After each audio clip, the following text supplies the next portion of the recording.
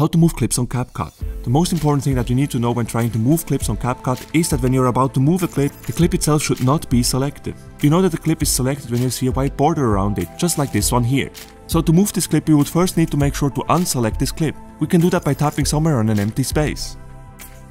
Now nothing is selected and we can simply move this clip by tapping and holding on the clip and then drag.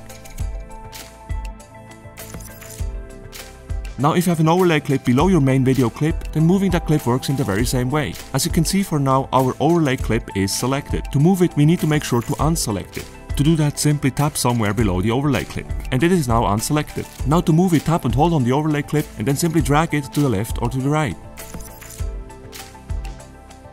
And this is how you move clips on CapCut. I can very well understand if you have problems with moving clips on CapCut, because moving clips in CapCut is not very intuitive if you ask me. Now, if this video solved your problem, make sure to smash the like button and subscribe to my channel. Also, if you're wondering how to do an overlay in CapCut, make sure to watch the next video on my channel.